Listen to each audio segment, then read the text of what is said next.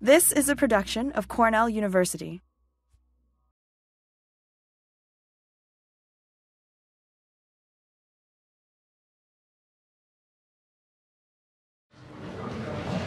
Hello, and welcome to the Philip Freund, I don't know how to say that word, and I should, Freund Prize for Creative Writing Alumni. And it's sponsored by the Creative Writing Program and Department of English. I want to ask everybody to please silence or turn off all devices except for your mind, and to thank the Freund Endowment for this opportunity to honor our alumni. Books by the authors are available here. I also want to thank Buffalo Street Books for showing up and helping us. It's very important to have the books here. And please join us for a reception after the readings upstairs in the English Department Lounge, which is 258, number 258, Goldwin Smith. And you can have your book signed there and converse with the writers.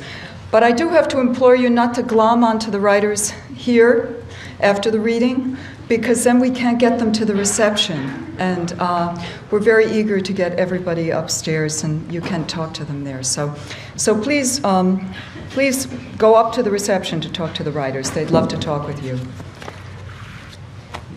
Dorothy Chan is our first reader. She's the author of 3 books: Chinese Girl Strikes Back, which is forthcoming from Spork Press, Revenge of the Asian Woman, and Attack of the 50-Foot Centerfold.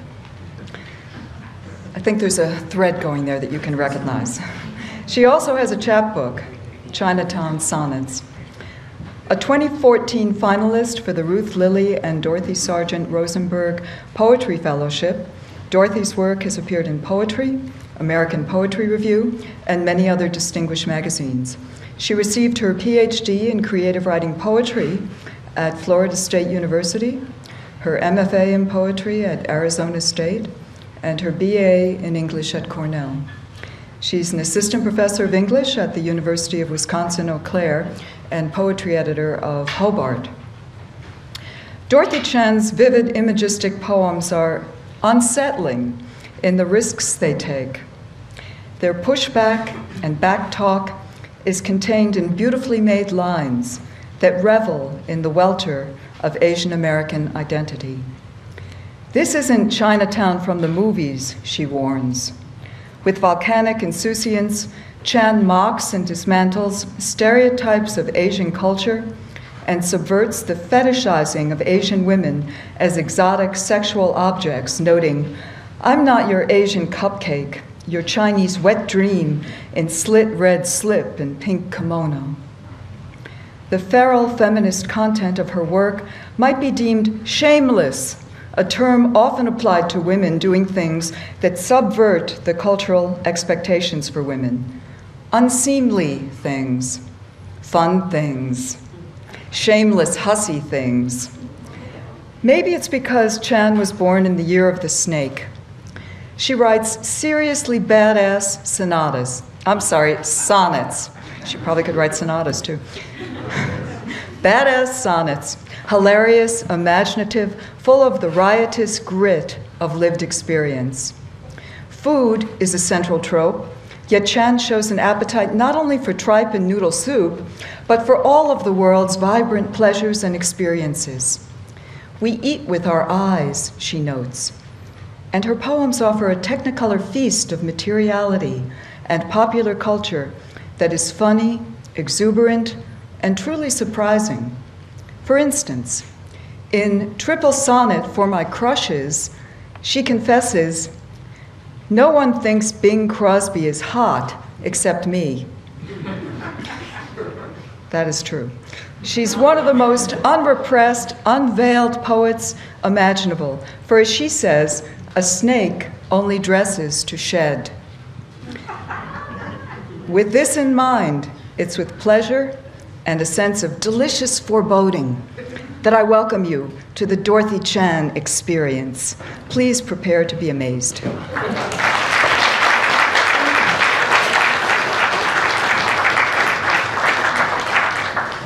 Hi everyone, thank you so much for being here today and joining us for this reading.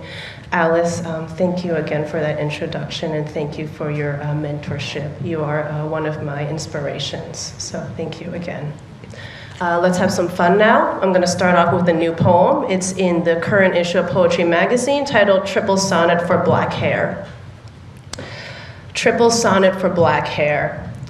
My mother warns me not to blow dry my hair too hard, turning it from black to rust, and I must wear my black hair proudly, black, the color of clothing my grandmother hates because young women should always wear red or pink, the colors of luck and youth, black. The color of wedding dress the reality TV starlet circa 2006 wants, but she knows walking down the aisle in black will break her mother's heart. In fact, red is the color of wedding dresses in Chinese culture. Even if the bride wears white for the ceremony, she'll change into red for the dinner. Hello, 10-course meal of my dreams that starts with a meat platter of roasted pork and how guests go crazy for the abalone and swallow's nest soup with crab meat. And of course, there's a chicken, a fish, a duck, a lobster, roll call.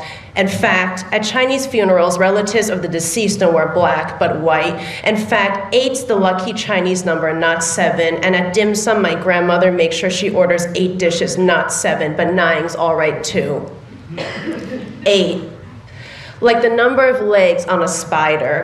Spider, black, like my hair, that my mother warns me not to blow dry too hard, turning it into rust. And I remember my 6th grade science experiment of lighting a cigarette, watching how the smoke changed the spider's web spinning. And black because it's hypnotic, like little black dresses on gorgeous women, or how I prefer my lingerie in black over white, but red is probably the best. An ode to sexiness, an ode to the color of my culture and history and people. And I want to feel like $1 million and be $1 million. And black, the color of my late dog Buzzy, a Skye Terrier twice as long as he was low. My mother, once joking, said he looked like a giant rat, or a licorice bunny, or a furry snake, or a dragon in some iterations of love, majestic in my dreams. How I miss him after these dream visits. Black, the color of my wet hair in the morning. Thank you. I also just wanted to take a few minutes to thank Cornell University for having us, to the Cornell English Department, Arts and Sciences. Thank you to Daniel, Ruth, and Nicholas for joining me on the stage today. I also wanted to take the time to thank the wonderful Lynn Lopper who helped arrange all of this, along with the English Department, of course, and a special shout out to my mentors, Lyrae, Alice, Michael, and Stephanie. Thank you so much for your many years of guidance here. Thank you so much. And of course, to my friends and to all of you for being here. So I also wanted to do a little follow-up. So I have a kind of a soft spot for the sonnet, actually. It's 14 lines, so it's kind of romantic, like Valentine's Day. It's also conversational with its like 10 syllables. And I do a lot of like triple sonnets, which is obviously 3 sonnets in a row, because it's this kind of logic where if you love something, you know, why not just have 1? Like, why can't you have like 3 or like 8 or like 1,000, you know? And so that's kind of like where the idea comes from. It's this like excess of like wanting and wanting and wanting, but being able to quench that desire and create more desire for the reader. And obviously, also, as Alice mentioned earlier, I write about like Chinese culture a lot. So this next poem is titled The Chinese Zodiac Snake Cocktail, and it's in Revenge of the Asian Woman. And I am also the year of the snake, so I identify a lot with that creature. The Chinese Zodiac Snake Cocktail.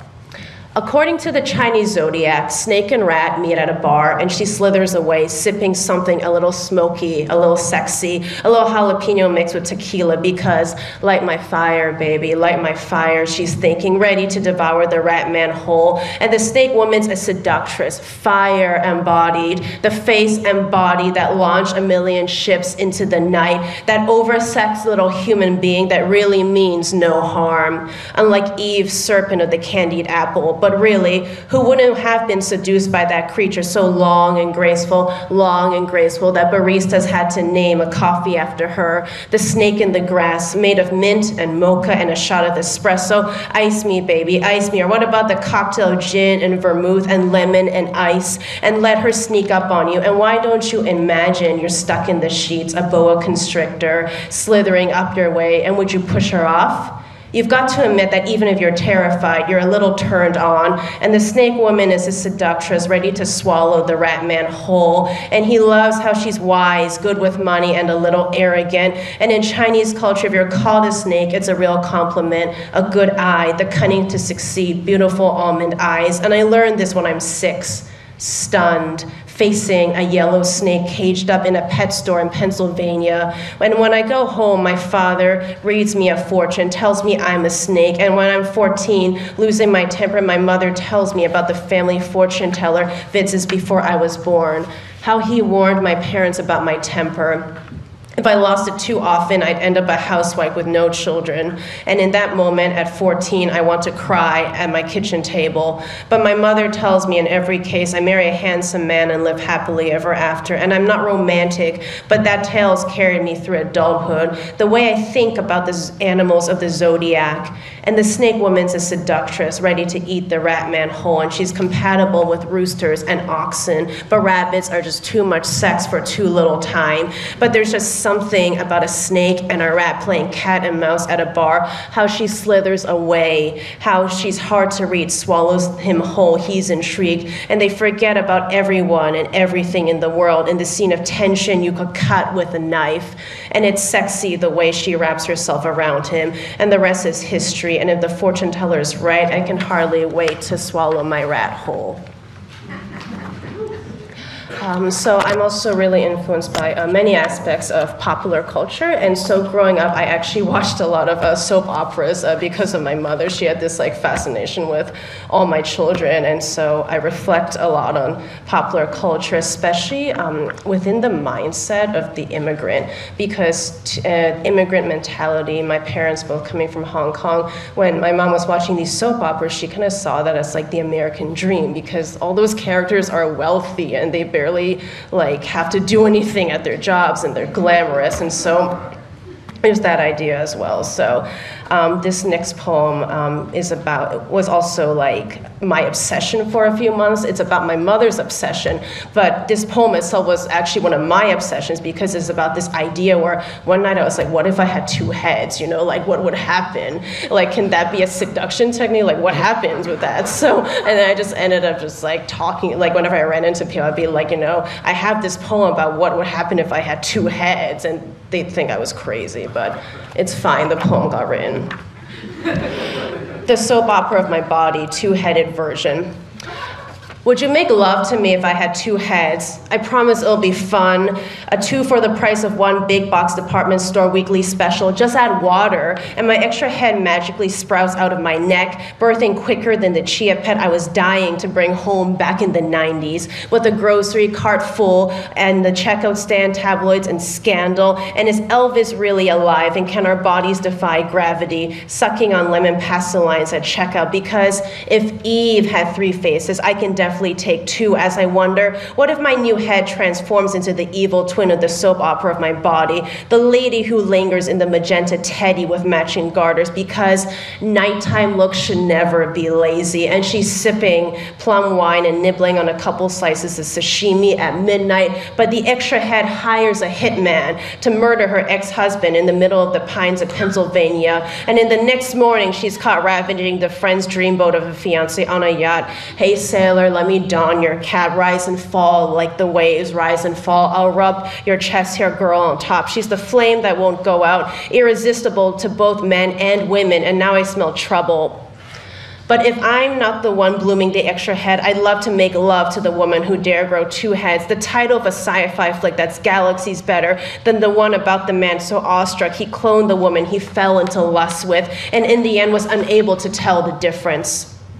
Just imagine the sugar and spice, the double delight, 2 scoops of ice cream, 1 cotton candy, 1 dark cherry, the cocoa and rum of 2 heads wrapping around your 1,000 thread count Egyptian sheets, or better yet, your 2 ladies whose legs transform into the lower halves of snakes, slithering in the sex tornado of your own Eden, like the M of Michelangelo's Sistine ceiling, the artist's serpent, a feminine, long, heavy tail, her arm reaching for Eve, sealing the deal like Edie, the drag queen superstar host of a Vegas Strip sex review up there in the stars, a glittery black disco Bob Mackie Cher moment.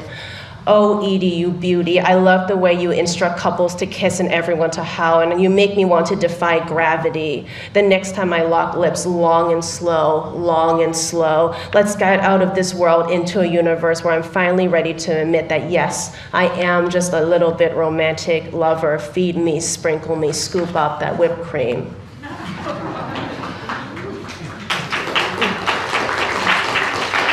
Thank you. My parents currently live in Vegas. They retired there, so it also coincides because I've always had this fascination with Liberace. And it was known that Liberace had this reputation of buying multiple houses just so he could stuff 2 of everything he liked in there, excess. So another triple sonnet for Liberace's white pianos and dream houses.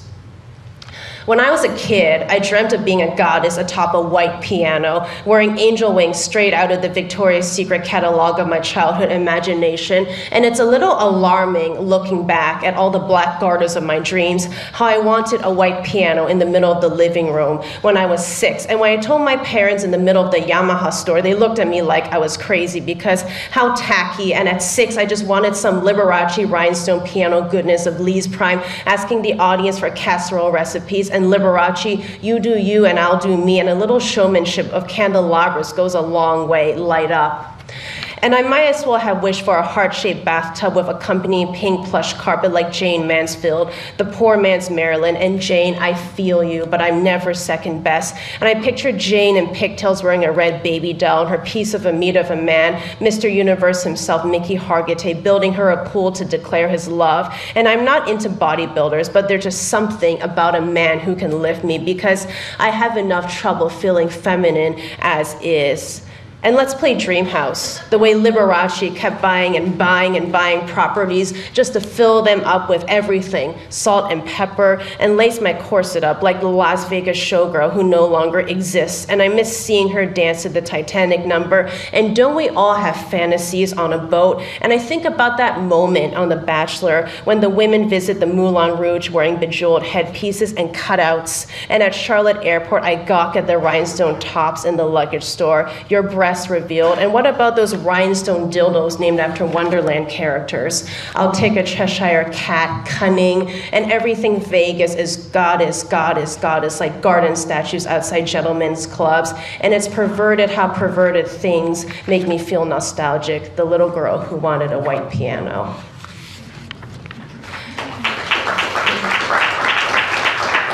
And of course, here's my title poem.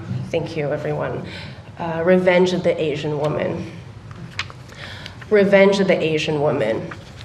If I played roller derby, my name would be Yellow Fever, knocking out all those white boys from college who used to whisper sweet nothings to me in Mandarin, trying to seduce through the pure poetry of simplified Chinese on hand-delivered letters. And come on, this is the 21st century, and I'm not here to make friends or be your 4th grade pen pal just because you're lonely after watching tentacle porn for the first time, and you don't understand real art, how to sit during tea ceremonies or where to watch the best Chinese opera, and how buying a kimono at Epcot doesn't qualify for a pass to Tokyo Fashion Week, and you expect praise, idolatry, applause from the entire Chinese population for your summers in Shanghai selling real estate, working for daddy.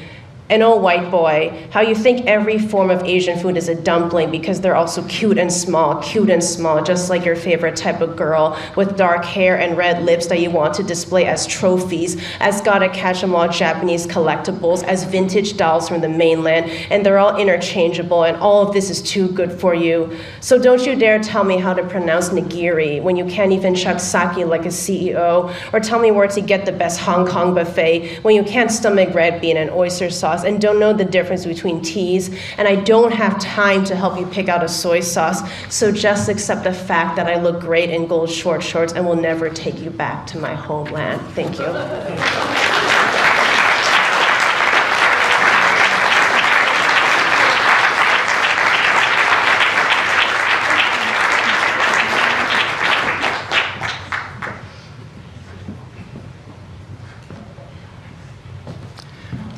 Wow, was that a hurricane? I'm Robert Morgan.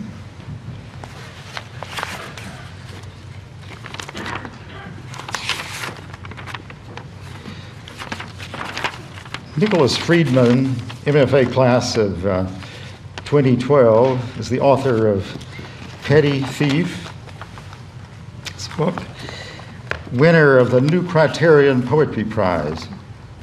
His poems have appeared in Poetry, Yale Review, the New York Times, New Criterion, and many other magazines. He served as a Stegner Fellow and a Jones Lecturer at Stanford and received a Ruth Lilly Fellowship from the Poetry Foundation. Currently, he lives in Syracuse with his wife and son. Nick's poems have the authority of form, rhyme, and meter. In an age when we see little craft or subtle thought in contemporary poetry, Friedman's work stands out above the easy sentiment, predictable opinions, and sloppy lines we are so used to seeing. With precision, craft, tact, Friedman celebrates the art that conceals art. The playfulness and sleight of hand and sleight of voice of the street magician, the carnival performer. Many of his poems turn on sly humor. Others are elegies for an uncle he never knew, an elder lost to dementia. Friedman takes special delight in performance. At county fairs, circuses, the busker, the contortionist, the unpredictable antics of a Cheetos bag and win. The poet Evan Boland has said of Friedman's poems, the images and emblems that move through these poems suggest a world in which magic might occur, but seldom prevails, and where the only stay against time is accurate and musical language, which is certainly to be found in this work. Please join me in welcoming Nicholas Friedman.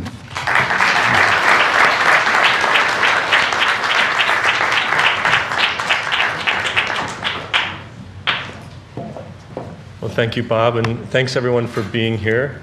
I hope I can deliver on some of the promises that Bob has just made. And I know I will, at least with the first one, because I will offer you the Cheetos bag straight away.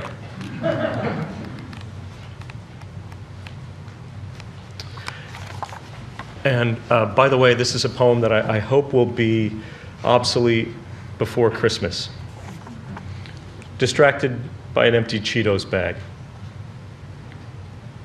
On a sunny afternoon in the best year of my life, as palm trees cast stabs of shadow on honeycomb brick, I watched an empty bag of Cheetos billow with the wind and scrape past my feet.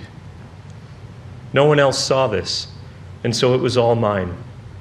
A fine aluminum sail moving graceful as a theorem. It was irrefutable. My mental grocery list vanished, meaning fennel might have been what I'd meant to buy, likely as eggs or ground turkey. A Cheetos bag. A Cheetos bag. It skated off, toward other trash, I guess. Instead of the store, I went home, where I undressed, my good suit in a pool of its own melting where it fell. I sat on the couch in just my underwear and watched the ticker tape of news till dark. But the empty bag kept skating at my feet, or my mind's feet. And as the president, himself in alarming orange, dictated my fears to me, I thought about fingers still carrying that same faint glow long after the last Cheeto vanished, its little crook of mostly air digested now. Don't ask me why, but these days I can't stop eating them, letting the bright crumbs gather on my lips. Can you hear me okay? Okay. Too well?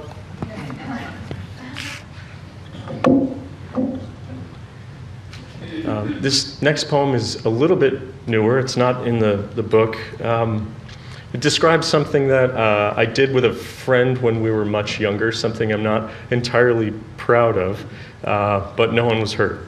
And I'll give you the short introduction, which is that we constructed a makeshift hot air balloon out of a dry cleaning bag. And it went about as well as you'd expect. Gravity. Bulbous, and for a moment floating on a palm, the fine dry cleaning bag fills with air lighter than air and begins ascending like a bright idea. Above us, the striped McDonald's straws we lashed and studded with birthday candles hold a reticle against the sky.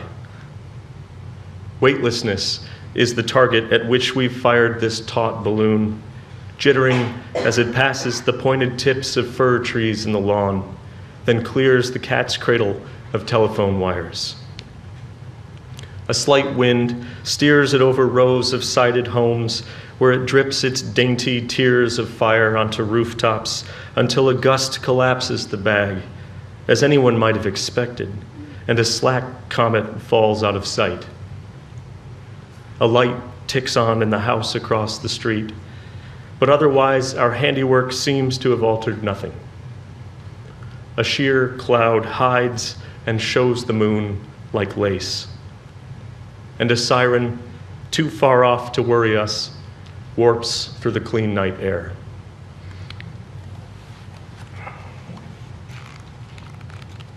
It's another poem from my childhood. Also not an entirely happy memory, but everyone's okay.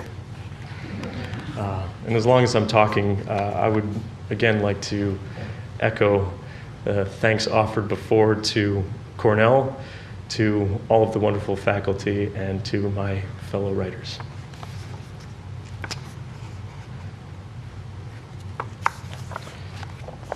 I had to get permission from my wife before I sent this poem into the world because she speaks a little bit, and I said, is this accurate? And she said, no, but it's fine. And this poem is based on a drawing by Watteau, which hangs in the Getty. It's called The Remedy. She looks calmed by the nurse's hand, which reaches for a sloping buttock while the other readies a clister syringe. I stand plausibly between this drawing and another, one with no nudity, no nipple brushing the red crayon duvet on which a woman lies in half repose, waiting for that rush of warm water. I swear she's almost smiling. For nearly an hour, my wife has been lost in a Flemish world of peasantry and the hunt. But now I notice her returning, and when she's just behind me, I ask what she thinks. I like it, she says. I'm guessing you like the colors. Or is it just her nice, a joke, meaning the softness of that curve, my attention for it? Of course it's true, but more than Watteau's willing figure, I'm thinking of my own, on its side, knees drawn up like a child napping. And I'm thinking how the gown slides down off my thigh, bearing the full nakedness of my back like in a worry dream. A nurse checks the propofol IV, and the doctor asks if I'm all right with being observed by an intern. After I say okay, a woman enters, white-coated, stunningly young. I'm thinking of the gown's tiny red poppies and how they're suddenly absurd. She is so beautiful. I'm thinking of that humid afternoon my brother took an aluminum bat to the face when Danny hit a home run into the neighbor's lawn. Danny rounded 2 makeshift bases before noticing the blood that came in rills from my brother's nose. He just sort of moaned, his look far off. I rounded the side of the house, leaving him to bleed while I shook by the flower garden. Later, I tore down all my plastic pennants and fell asleep on the floor with the lights on. Summer ended that year in the middle of June. "What is it?" my wife asks, squinting at the sketch. And I tell her about how, when I was much younger, I could sleep anywhere, under the copper beech, or on the itchy red mat in my parents' foyer, if I lay on one side and brought my knees up the way kids do, not meaning to forget. And I'll end with a poem that I think describes what is probably my greatest fear, and that is flying.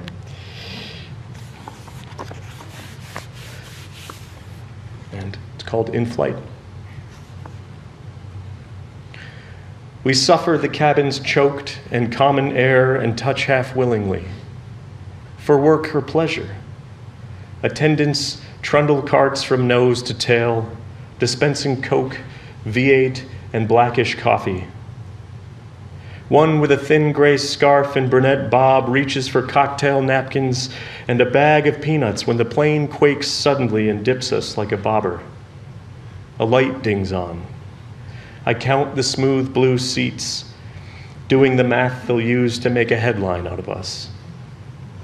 An infant cries out like a tiny engine.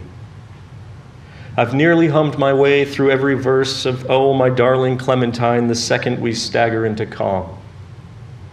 Somehow, I'm eating a bag of peanuts, mouthing the ductile foil into a silver shape, shaking them out. The flight attendant's unchanged face stares down from the narrow parenthetical of her hair, saying, "Sir," and then, "Sir," until I realize she's calling me, blinking a generous Morse across the seats. A whiskey, thank you, yes. Outside my window, 30,000 feet below our path, a river has bunched itself into omegas, blinding where the sun moves over them, while here, above all that, the body shudders and carries us along. Thank you.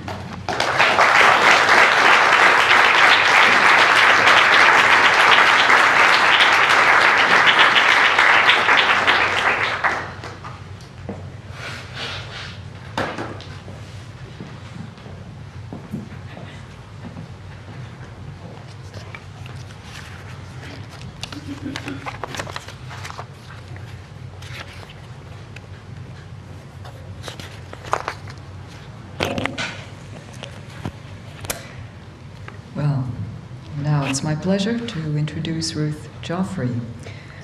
Ruth Joffre graduated from Cornell in 2011 with a BA in English and creative writing, and she went on to earn an MFA from University of Iowa. She now lives in Seattle and teaches at the Hugo House.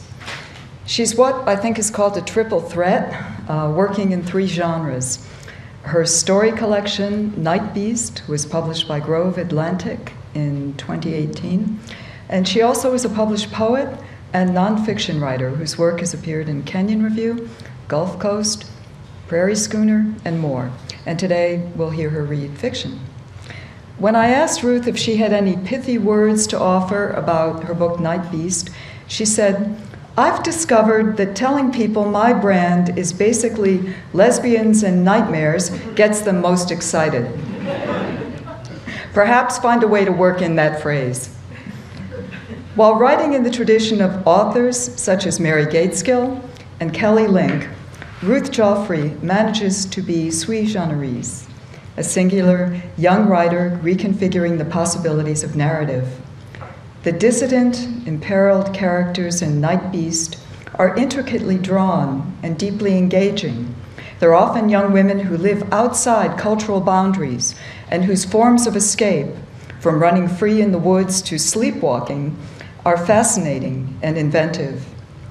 At times, the narrative surface cracks to reveal a subterranean lair, a glowing, interior world that is nonetheless part of this world, an imagined terrain that seems uncannily real. A character on the verge of a breakup after a miscarriage imagines she's in a luxury hotel designed to fly as a means of perpetually prolonging sunset and deferring nightfall. A strangely lovely metaphor for disavowed endings. In another story, Nitrate Nocturnes, a woman's wrist is, quote, lit from within, like a lightning bug, by a digital timer that tells the predestined hour when she will meet her soulmate. Like everyone in that fantastic story, she'll take waiting partners, erotic placeholders, till the real thing comes along. But plot summaries can't convey the visionary freshness of these subtle fictions. Traces of memoir, fable, gritty realism, crime, horror, and romance fiction flit through, leavened by dark wit. It's a dream to read such powerfully convincing sojourns into other realities, genders, and genres, including the genre Joffre probably invented, lesbians and nightmares. But whatever we call it, it's wicked good fiction. Please welcome Ruth Joffre.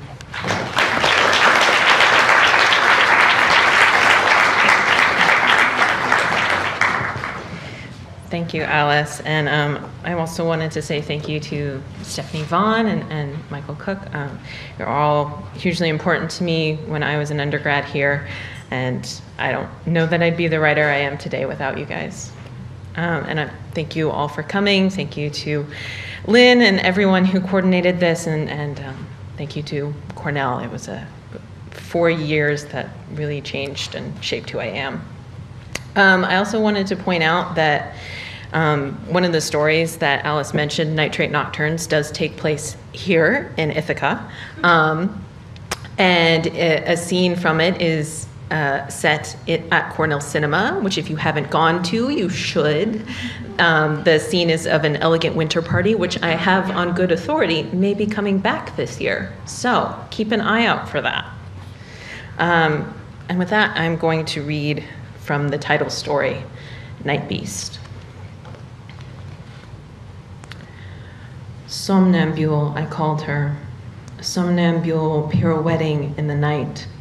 I shivered the first time I found her pressed against me in bed, her cold, insistent fingers working their way under my shirt.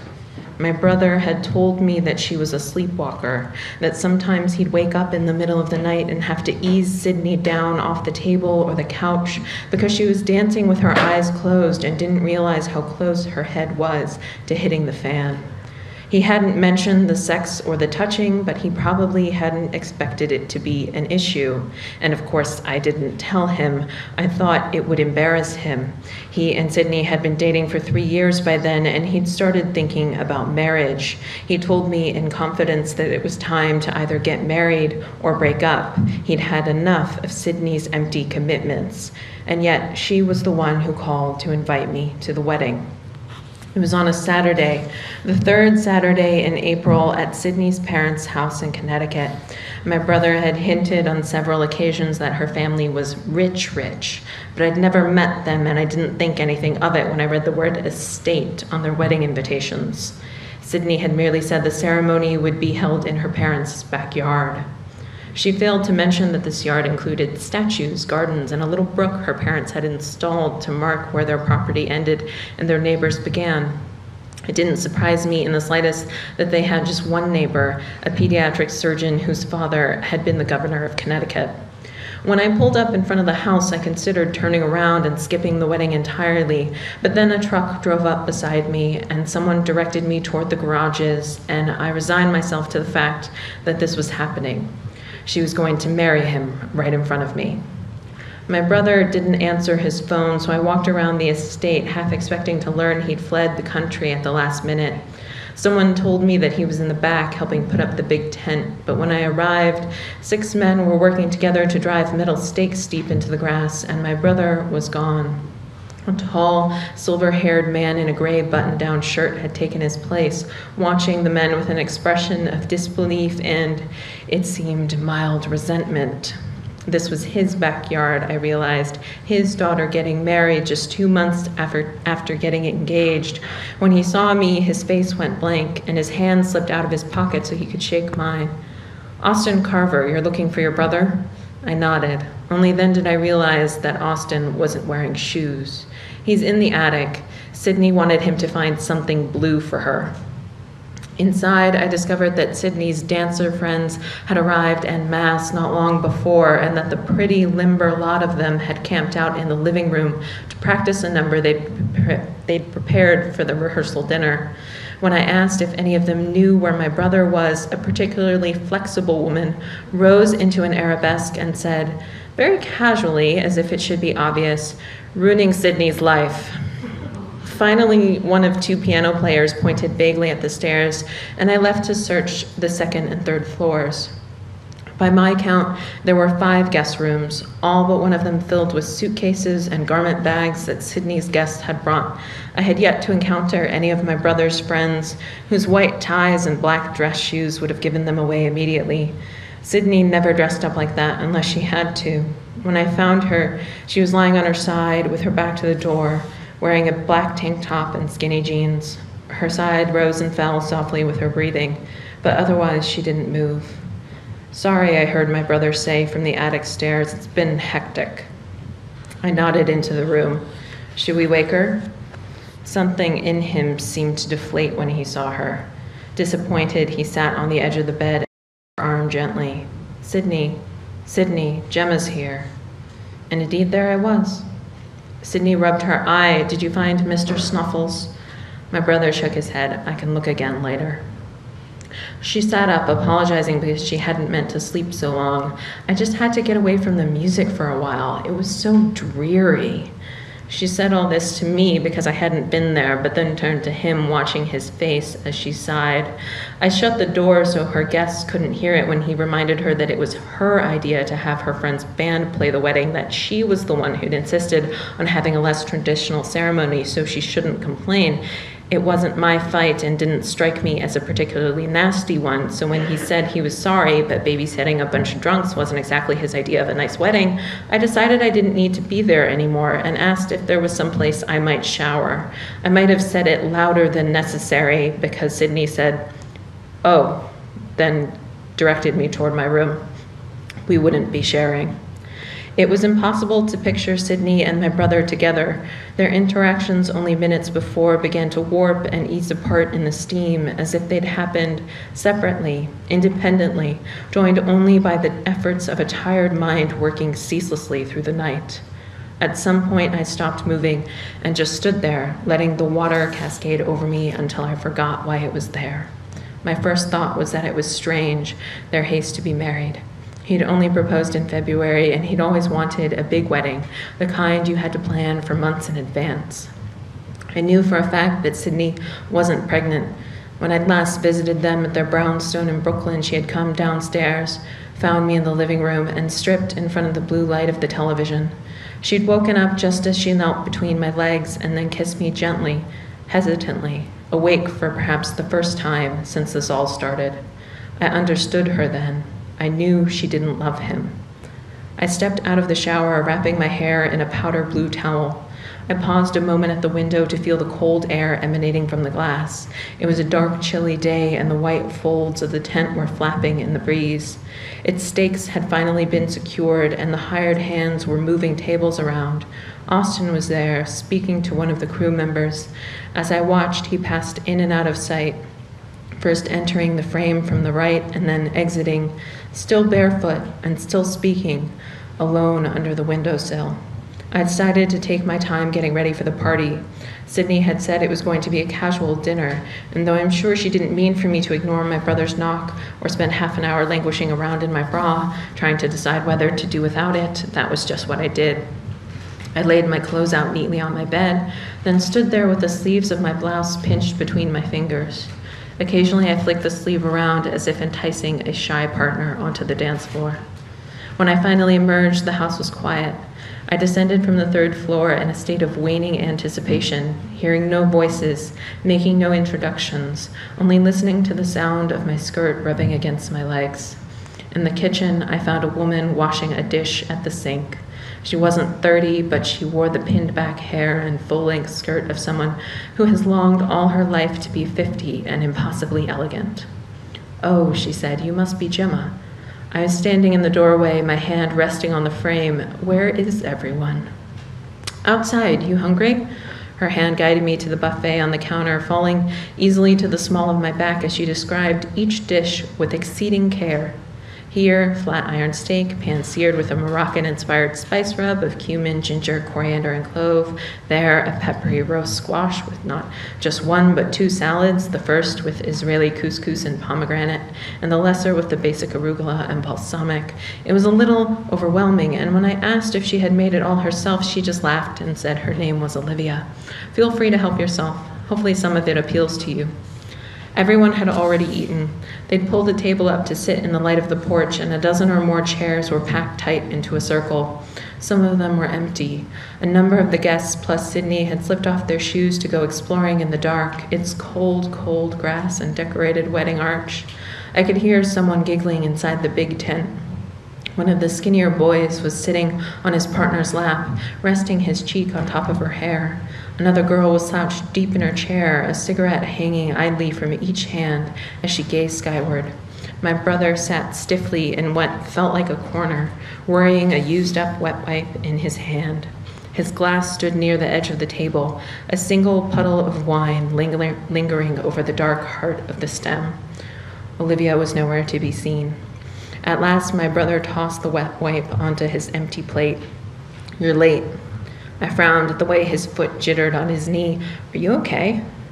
His shoulders jerked. Then he seemed to realize how rude that was and sat up straight. He said, "I'm fine," shaking his head, but he wasn't fine. It was like that time in high school when a girl he didn't even know smacked him in the face, and he spent the entire day walking around in a huff saying, "Some people, and who does that girl think she is?" I gave him the same look I did then, the "yes, but you don't have to be so ridiculous about it" look. He recognized this and I think perhaps felt stung by it, but didn't even begin to relax until Sydney returned and placed a hand on his shoulder. He shook out a sigh, then told her, "I'm ready for the night to be over." It was the most honest thing I'd ever heard him say. With Sydney at the table, the guests became suddenly animate. They were all performance artists, I realized, musicians and designers and dancers like Sydney, who had been lucky enough or else desperate enough to find a way of manipulating their art into something that could make money.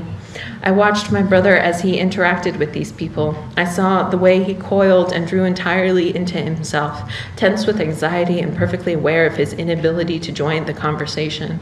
As they spoke, he nodded and hummed and occasionally said yes, but on the rare occasion when he offered something, it was only an anecdote or an inconsequential fact gleaned from a news article he'd read earlier that day.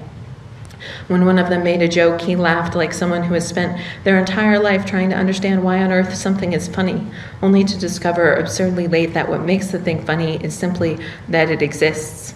Once he found such a thing so preposterous that he bent over with his forehead in his hand, laughing and gasping for air. The artists were all amused by this. I found it condescending. At some point, I began to stare off into space. The porch light had illuminated a perimeter inside of which the million blades of grass stood pale and quivering, like captive animals.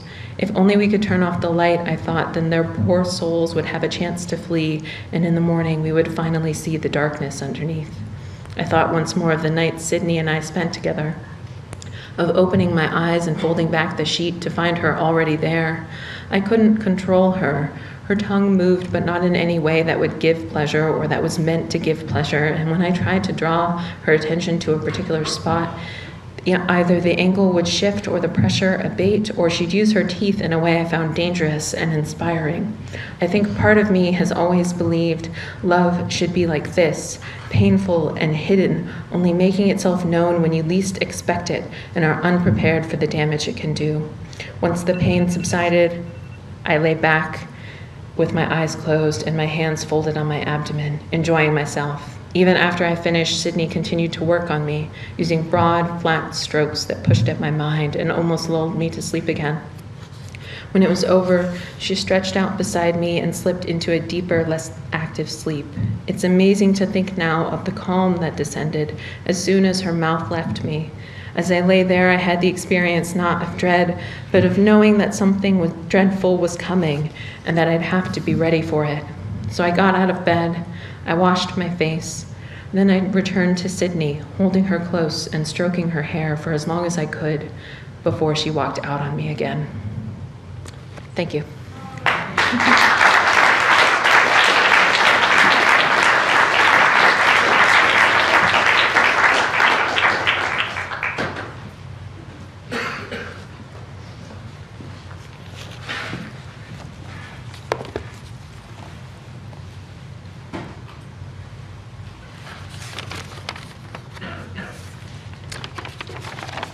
Daniel Peña, Cornell MFA class of 2012, is a Pushcart Prize-winning author, a Fulbright Garcia Robles Scholar, a former Picador guest professor in Leipzig, Germany. At present, he is professor of English at the University of Houston. Peña's writing has appeared in Plowshares, The Guardian, Kenyon Review, NBC News. In 2017, his novel Bang was published by Arta Publico Press. If you have not read Bang, you are in for a treat. I have always wanted to read a novel where the main character was called Kawatamatak. The novel is by turns a vivid adventure story, a picaresque family story, a violent story of deportation, and death by quick and slow means. Peña's prose soars with details of flying crop dusters, the desert landscape and towns of northern Mexico, the orange groves of Texas, and sears with pain of longing for home, the brutality of drug cartels, the horrors of a world we have made through drug addiction and environmental degradation. But Bang is also a story of intense family loyalty, of human bonds and sacrifice, the poetry of scrapyards and junkyards, of machines, and the poetry of flying. You will never forget the avalanche of baby bones from a crumbling church wall, the intimate experience of a plane crash, the smells of a hospital, the toxic slivers of Mexican history that stab through the narrative. The real theme of this compelling novel is the persistence of love in an all but impossible world. Please welcome Daniel Peña.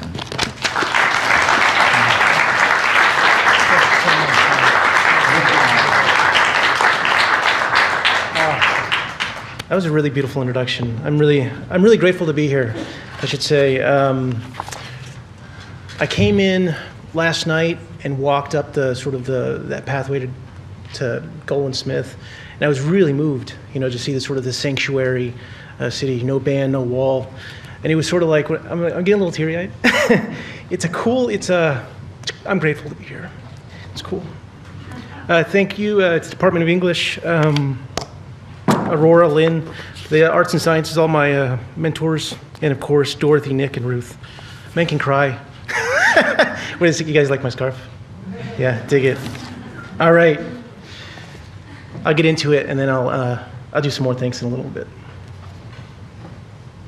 Cuauhtémoc purges it all from his mind before his boot even touches the ground. He forgets the bloody road leading up to San Miguel. He forgets the private strip in Sweetwater, Texas called Fraley, where he made his drop of cocaine. He purges his mind of looking down on Interstate 20 running east of El Paso.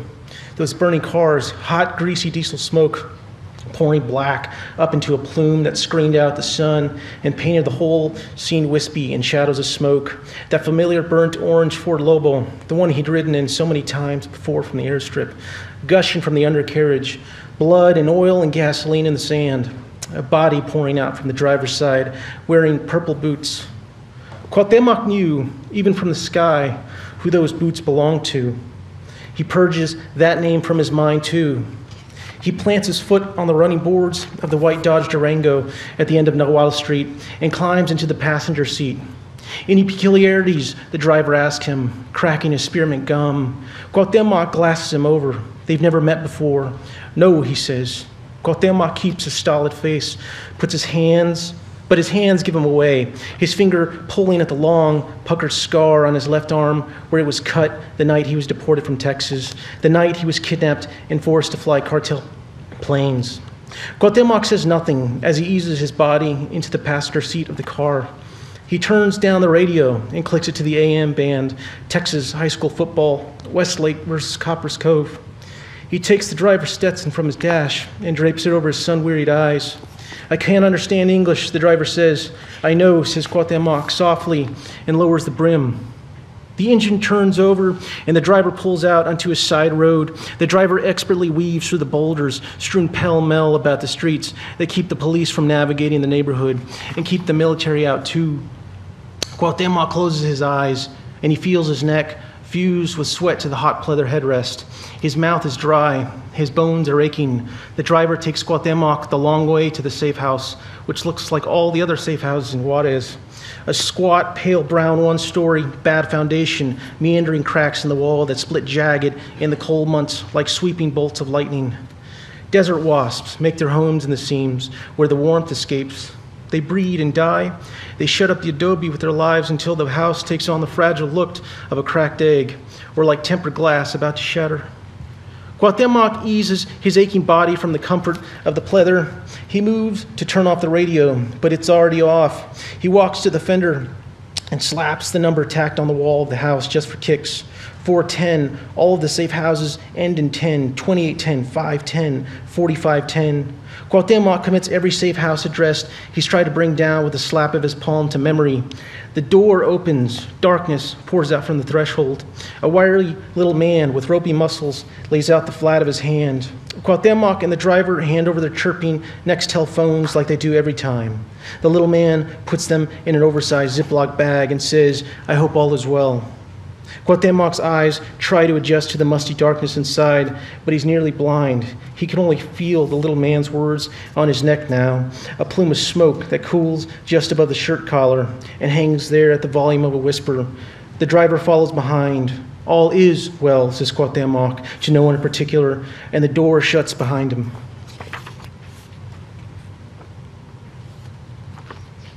"How?"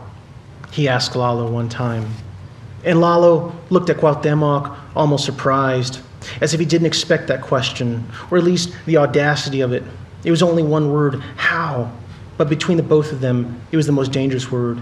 It was the bridge between dreaming and doing. How connected them at the brain. How was the end, but also the beginning of everything. And suddenly, it was out that they were both planning, scheming against El Jimmy. They would both leave their cartel, escape it, which, of course, carried its own obvious dangers. El Jimmy still knew where his mother and Uli were. It was a thing that kept Cuauhtemoc from simply taking his plane and flying off into the north. It was this fear that kept him coming back, day after day, to the desert strip or the little road in Lomas de Poleo. "Out with it, then," said Cuauhtemoc, as excited as ever. "How? How?" Lalo's answer was simple. "A lot of cash." "How much?" "A lot. More than we could ever make." "From where?" "From everywhere," said Lalo. And he explained how he kept his money in one place but never on him. He kept it at the base of the aluminum-lined false steering column in the burnt orange Ford Lobo he'd drive across the border to Texas, that hollow space where the drugs were kept and stored. safe from the prying eyes of X-rays, gamma rays, whatever rays reflected off the aluminum sheet inside the steering column. Other drivers drove that pickup too, but the money was still safe. Everyone knew that to steal from the cartel was a death sentence. And of course, everyone talked about the stash in the steering column, but nobody knew who it belonged to, so nobody dared take it. The other drivers assumed it was a test of sorts, of loyalty or something. Lalo got a kick out of that. He loved the idea of his money traveling to all the places drugs went, the places he might go someday after this: Houston, Wichita Falls, Oklahoma City, Tuscaloosa, Raleigh, New York, Montreal. "Come with me," Lalo would say, and they make plans together. They dreamed of fancy hotels, fancy dinners, Buchanan's single malt scotch, never having to work for El Jimmy or anyone else again.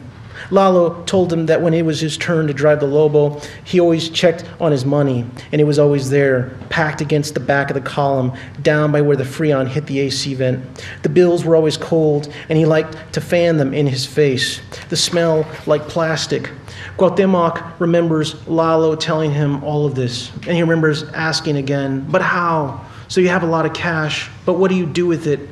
Cuauhtemoc remembers the crooked index finger on Lalo's hand and how it waved the bartender over with just the tiniest motion that night in the bar, the windy heat of June slapping hard against the window panes. Lalo took a 100-peso bill from his wallet, looked off toward the cantina bathroom, and said to Cuauhtemoc, "Let me show you what honest men will do for money." So much of this book it was advertised obviously as or marketed as a cartel book, and it is. But I think central to this book is one really fundamental question that I had, which is, when systems strip people of dignity, can you blame people for trying to find that dignity by creating their own systems? And then one observation, which is when markets and armies go head to head, the market always wins. Of course, the black market's an army. Trump says we're going to send a military toward it. It's oh man, armies always lose to the market. In the bathroom, Lalo busts his chin on his way toward the porcelain lip of the toilet. He hurls and hurls, his voice splattering echoes inside the toilet bowl that rattle out at the tile corners of the ceiling. Nothing comes up. A beaded string of spit arcs from the fleshy part of his lip to the clear water below. Cuauhtemoc hooks his arms under Lalo's and pulls him so he's kneeling. His chin sluices bright red. It meanders in streaks like jagged lines and stops at his collarbone. He looks as fragile as an egg and just as pale. That incredible voice, that incredible noise. "Don't talk," says Cuauhtemoc. "Don't speak." He takes the Chinese food from the ledge of the bathtub and places it on the floor. "Don't eat," he tells Lalo. They look at the mirror and they look at each other. They see themselves. Lalo, the boy he used to be. Cuauhtemoc, the man he might become, that bloody mess, that pulp of a person. He looks at Lalo the way you might look at a car wreck, the way you might observe it and rubberneck because you don't want it to happen to you. He observes Lalo begging. Cuauhtemoc swears when it's his time that he won't beg. "Please," says Lalo, shivering in his cold clothes. "Please," he says, reaching for the food, and Cuauhtemoc lets him have it. He nibbles at the breaded chicken. He can't keep anything down. Inside the tub, the ashy cigarette from Lalo's lips, snuffed and bloated at the filter, spins slowly under the drippy faucet. Cuauhtemoc takes off his shirt and ties it like a scarf around Lalo's neck. He pats him dry with the tail of it. He grabs him by the shoulders and blows out the candle. The sodium lamps pour in through the window and light half the tub orange. In the dark, the other half is blue. Lalo's skin is yellow, his torso cut in half. The water is green, the same shade of green Cuauhtemoc remembers so well from his childhood. He eases Lalo's head into the water and closes his eyes. Lalo wraps his legs around Cuauhtemoc, and Cuauhtemoc lets his mind drift back in time, the warmness of Lalo's escaping breath like Texas heat in the summertime. Cuauhtemoc lets his mind go elsewhere. He imagines walking barefoot in his old backyard, or what he considered his backyard at one time. It's where he played anyway, he and his little brother. It's still teeming with sounds. The tick of the heat in his ears, the tick of the insects flapping from one tree to the other, ruining everything he's ever worked for. Behind his closed eyes, there are the cicadas too, 17-year-old cicadas humming pitch perfect in the shade of the orange trees, branches, You can't see them, but they're there, and they'll die eventually, like all the other critters and crawlers and men and women in the grove, all poisoned by the pesticide. Lalo moans, and Cuauhtemoc brings his toes to a point. He's flexing his calves. He's bringing his body up 2 or 3 inches to the tree. He pulls down a switch and plucks a cicada from a branch. He pinches its humming legs between his fingers and dangles it away from his face as far as his arm can reach, staring at its molting body. The cicada feels the same way it did when he was 7, the last time he handled a cicada, like a sliver of metal, but undeniably alive. He remembers how he and his brother would make them fight, how he'd clip their wings and set them off against each other in a dirt ring like oversized ants. Being flightless made them hostile. They circled for a long time before they attacked one another. They made them carnivores, he and his brother. It was always a quick death. He remembers how placidly his little brother watched as one cicada would split the other open, the broken one's exoskeleton flaking like bits of fish food, and they talk over it just like teenage boys might talk over cigarettes, or old men might talk over dialysis at the Harlingen Scott and White down the road. What is the worst way someone can die? His little brother would always come up with the funny deaths. Ants, getting killed by a hooker, getting killed by ants and a fire and a hooker at the same time. Thank you. When it was Cuauhtemoc's turn, all he could think about was shriveling to death, sloughing away like that bug, molting, beautiful, and iridescent like that cicada drying in the dirt. What a slow death, he thinks. How cruel children can be. He thinks of the cicada and thinks of the drivers and thinks of Lalo and thinks of himself, disposable, just like everything else. He'll molt under hot dirt, eventually somewhere in the world. In his mind, he can see their skin sloughed off by zip ties or bullets or fire. He's suddenly conscious of his own scars all over his body, the puckered red blips of skin around his wrist from when he was kidnapped in Matamoros, the pink lacerations over his arm when he was made to fight gladiator style at midnight, the serrated bead sutures across his clavicle from when he crashed a plane for the first time with his brother. He opens his eyes and sees that face underwater, perfectly still, perfectly at peace. He imagines plucking each scar from his body to lay them over himself. He thinks he can remember what it felt like to be flawless at one time. Thank you so much. If you'll indulge me, I didn't get to thank the Department of English, the Arts and Sciences, all my mentors here, Debbie, Helena, where's everyone at? J. Robert Lynn, everyone, Michael, Stephanie, Ernesto, and basically my readers, my co-readers tonight, Dorothy, Nick, and Ruth. I love you guys. I appreciate you guys. Thank you.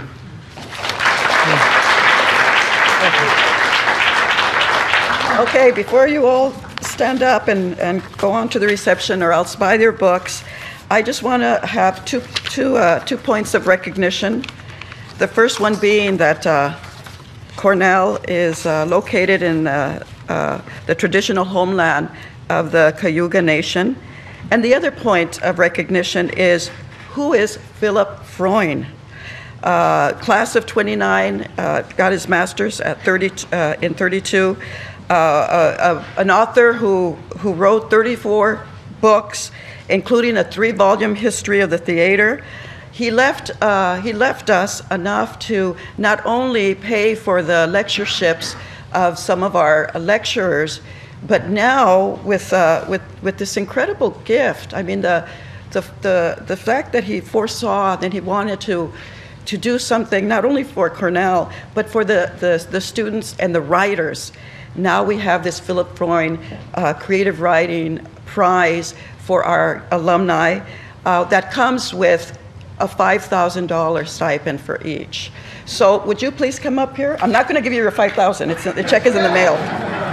But please come up here. Please come up here. Yes, come up here. Come. These are our certificates for you. Oh, thank you. This is Dorothy. Okay, here we go. Thank you. Nicholas, Ruth, and Danielle. We're so proud of you. Thank you.